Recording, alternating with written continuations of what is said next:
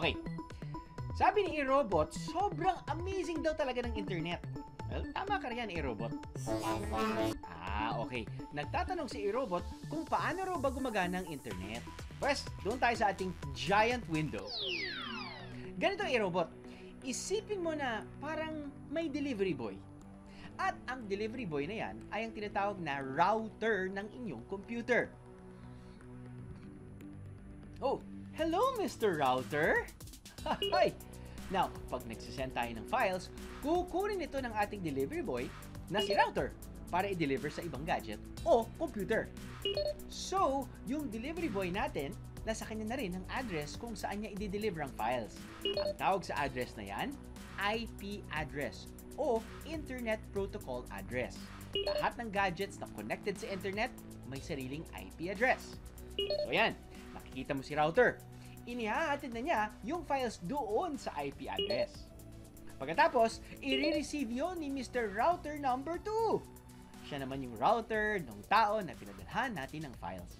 Ayun, na-receive na niya. Yay! Di ba? Pagkatapos nun, ilalagay at ayusin na ito ni Mr. Router number 2 sa tamang folder sa loob ng gadget o computer. And, boom! Makikita na ng taong receiver ang files. Yes! Parang dami nangyari, no? Pero sa totoo lang, nangyayari ang lahat ng yon in less than 1 second. Well, depende sa bilis ng internet. Noon, live and physical ang paglalaro sa Mystery Manila. Isa itong mystery game kung saan ginagamit ang talino and detective skills para matapos ang game at makalabas sa isang mystery room. At dahil bawal muna lumabas to play games with your friends, ang Mystery Manila may naisip na twist. You can see that it looks exact. Dahil ngayon, online na rin daw ang larong ito. We have a smaller version of the frame found in other rooms. So there's a camera with our facilitator that's connected by Zoom. So that's how you get to see what's happening in the room. And we've also developed a special dashboard which you can access via your browser. So that's where you will see all the items that you will be finding, the puzzles, and you can interact with them more closely. We require a minimum of 5 players. You can do up to 10 players per game. Go.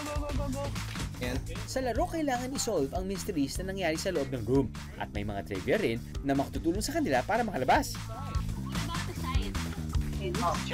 Meron kayong mga kasamang live in-game avatar o yung representative ng players.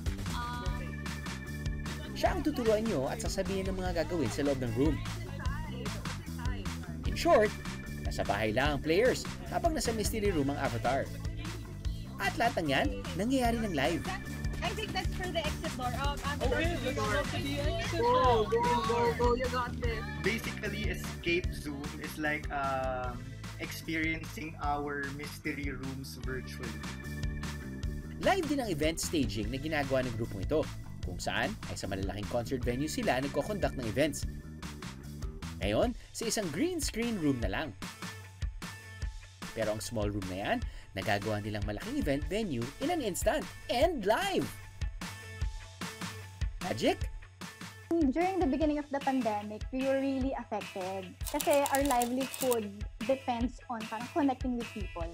Live event siya. Pero for us, we wanted something more dynamic. Gusto namin yung team mas may perspective. Gusto natin parang mas immersive yung experience. So nag-isip kami ng way kung paano siya gagawin to execute na medyo mas diba.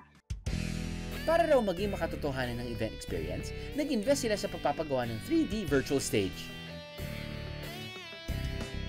For the 3D stage virtual events, mas matagal yung prep na kailangan natin. For live events, we've done events na mga 1 week lang yung lead time na binibigay sa amin, ganon. But for virtual events, we need at least 1 month. Una muna ginagawa ang design ng stage, pagkatapos ay nilalagyan ito ng iba't ibang layers para maging 3-dimensional, makatotohanan ng dating. Kaya habang live na nakatayo sa green screen ang event participants, live din silang nagpupunta sa isang stage. At live din itong napapanood ng event attendees na nasa kanilang bahay. One of the main things na talaga naka-affect sa amin is, of course, we can't personally meet. And especially for our team, very close kasi kami. So So, sanay kami na biglang batuhan ng ideas on the spot. The communication is really very difficult. From webinars, to awarding ceremonies, to concerts, walang problema. Pwedeng maging makatotohanan dahil sa 3-dimensional virtual stage. Sabi ng ilan, huminto raw ang outside world dahil sa pandemic.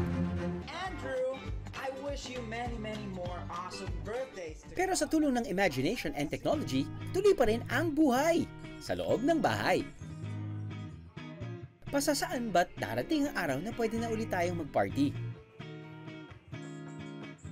At umattend ng concert and event sa paraang nakasanayan natin noon. Until then, let's stay safe and make the most of what we have to create amazing experiences day by day. Aha!